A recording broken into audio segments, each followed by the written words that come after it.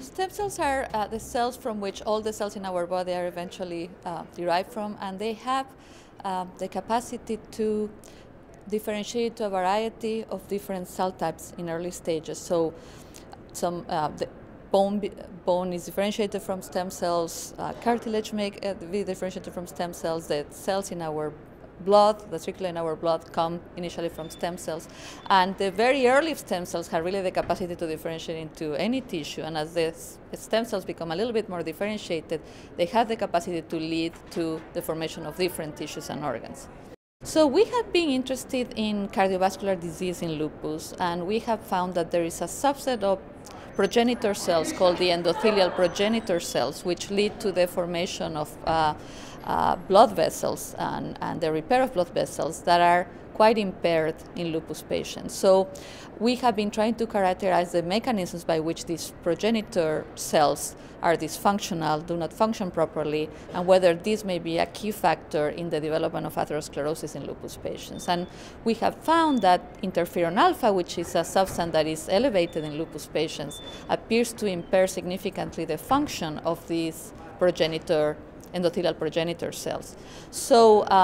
our work with that was funded by the Lupus Foundation of America, and without their support we wouldn't have been able to perform this work, was to try to characterize how interferon alpha affects these endothelial progenitor cells. And by understanding how this happens, we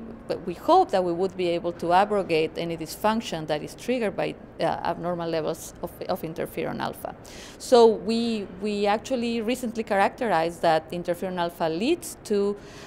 very potent inhibition of several molecules that are very important for the function of these cells in their capacity to differentiate into these endothelial cells that line the blood vessels of our bodies. And when this phenomenon happens, then if there is damage to these blood vessels, then there is not sufficient capacity for these progenitors to go to the damaged blood vessel, repair it, and therefore prevent progression of cardiovascular damage and the development of heart attacks, strokes, and other complications. I think it is our hope, especially now that there are new phase 1 and 2 trials ongoing regarding anti-interferon therapies, for example, that a very important thing to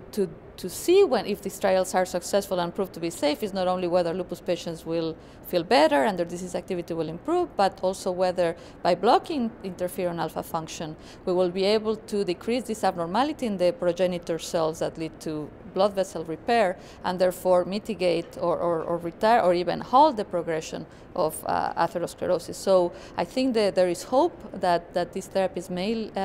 lead to some improvements in cardiovascular prevention, and also several of the molecules we identify that are changed by interferon alpha may potentially be amenable to either blockade or use of these substances as compounds to restore the lost function of these cells. Where we want to take this next is to confirm our hypothesis in animal models, which is an ongoing work, but also in clinical trials that are targeting some of the molecules we have